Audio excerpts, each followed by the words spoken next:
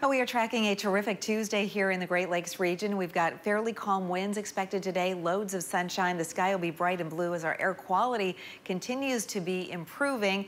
And we also don't have a whole lot of humidity. Now, tomorrow we turn the corner towards some warmer air building in. So with highs today in the upper 70s, we'll reach the mid 80s tomorrow.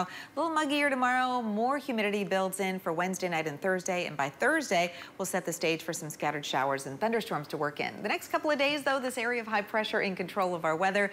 Today, wind directions will be pretty much light and variable. Eventually, an onshore flow near the lakeshore.